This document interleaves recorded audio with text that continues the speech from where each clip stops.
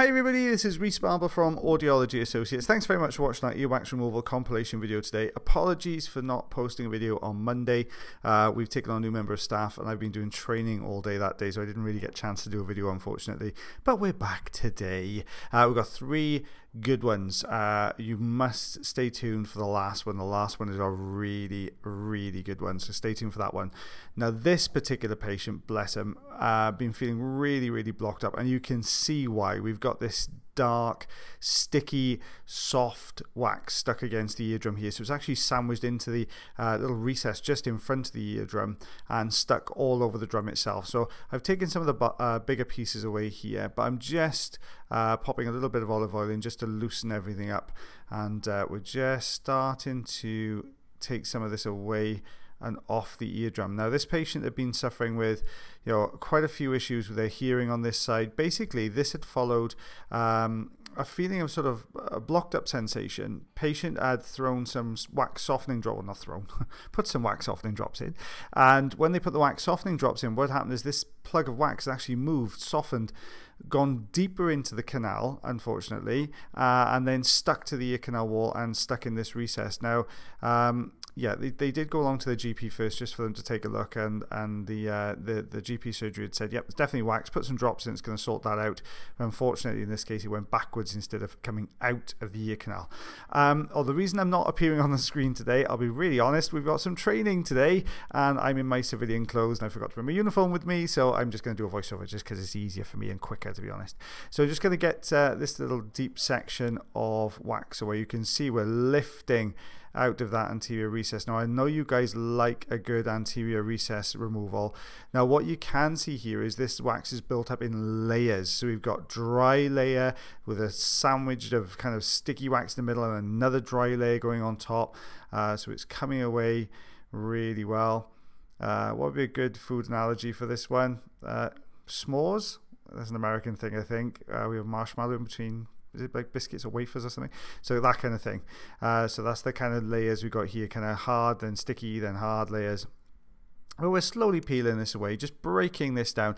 Now we've got to be quite careful here. Obviously, we're right on top of the eardrum. We're in all the sensitive parts of the ear. So your patient, you're always very aware of your patient and how they're feeling during this particular procedure when it's this deep. So we're always checking in with our patient. The other thing we'll be checking on a lot is whether the patient's experiencing any dizziness, because that can happen. When we're deeper in the canal, you're drawing a lot of cold air right the way down the ear canal and right against the eardrum, and that can give you something called the caloric effect, which is where if the air behind the eardrum sort of chills and cools, then the balance system that sits the other side of the middle ear space there, the liquid in there also becomes just a little bit thicker, and that can make people feel a little bit dizzy. In extreme cases, patients can faint if they sort of carry on. But our advice to patients when we're doing this is if you do feel any dizziness, just let me know and we'll take all the tools out of the ear. The temperature will equalize very quickly within a couple of minutes and they'll feel right as rain.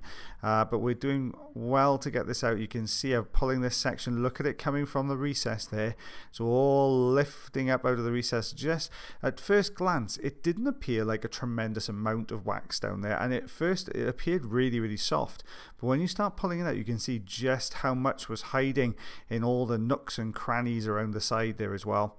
So we're just going to see if we can clear this top section. Always an awkward bit to get to, this bit at the top.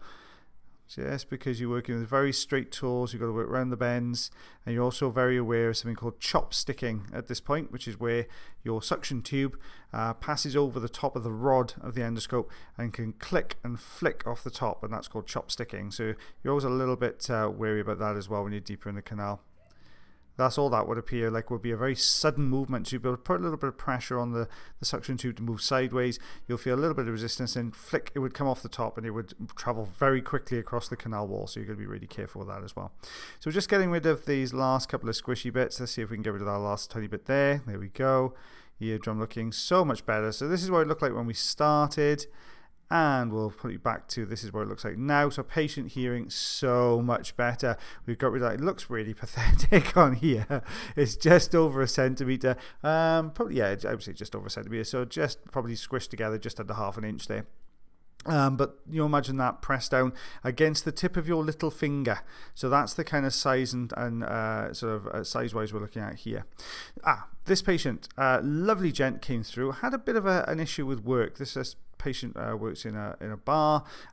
They were changing a barrel, and obviously the barrel's pressurized, and as they put the cap on the top of the barrel, basically it's plunged into the barrel, and then you get a lot of this sort of beer basically sprayed up and into his ear. So it had sort of really softened this wax plug. The patient was experiencing a lot of pain. Now what I ideally wanted to do here was to remove this plug so we can get a good look at the eardrum. Now, you know, if you do get a force, you know, especially something like a force of liquid hitting the side of the head, or anything really that hits the side of the head, does have the potential to perforate the eardrum, especially if you hit square onto the outer part of the ear canal. So I just wanted to remove this because the patient had experienced some discomfort for a couple of days. That had eased off now.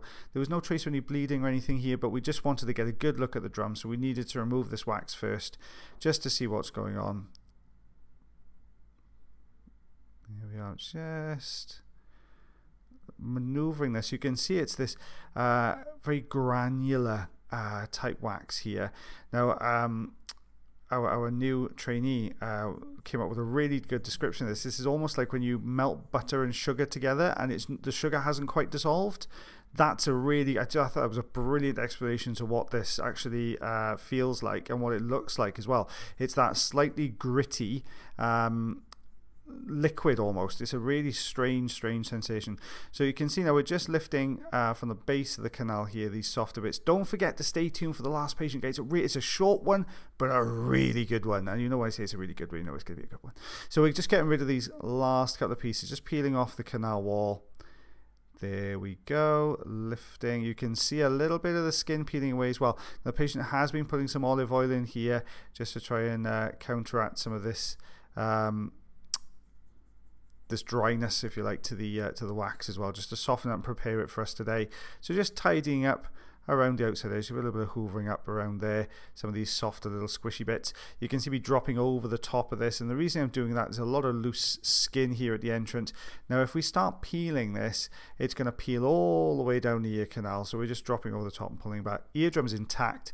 This is what it looked like to start with. This is what it looks like now, so no damage done to the eardrum there. Patient very relieved to find that out. This is the patient's other ear canal here. No, it's not. No, this is a third patient. I'm so sorry. This is our third patient. Oh, no, this is the really interesting one. This is actually skin. So this is keratosis obturans, but it's gone really dry. The skin's gone almost like keratin. Tough as old boots. It does not want to come out easily, and it is the full husk, almost like a cocoon, a chrysalis, if you like, in this particular patient's ear canal. Watch this coming away. It's a short one. I didn't think I'd be able to get away this easily, but just drop the Jobson horn into the bottom and pulling forwards. Have a look at this coming away. Keep your eye on the screen. I've slowed everything down because it is a bit of a kind of blink and you miss it moment. So we've got a good grip on it. We're drawing it forward. Now here I thought I've just pulled the front end of this off. Look at this coming away though. It's absolutely huge. This is actually the top layer of skin from all the way around the ear canal collapsing in, hardening up. So this is almost a perfect dead skin cast of the ear canal. Look at that. That is huge. And that is tough. And when I say you can see the layers, how smooth those, basically that is the shape of the ear canal all the way down to the eardrum, basically on this particular patient.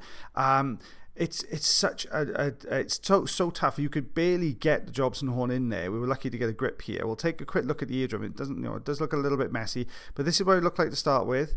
This is what it looks like now. So patient hearing and got instant relief. And look at the size of that. That's 2 centimeters. Oh my god, 13/16 of an inch. They got to be super precise. But look at it from the whole. I'm going to pick it up in a second. I'm going to turn it around in front of the camera. That is basically an entire skin cast of the eardrum. Look at that piece. That is not small by anyone's stretch. That flat side you could see there at the back end, that was actually covering the eardrum. So you can see just how this had fitted in the ear canal. Wow, that was a good one.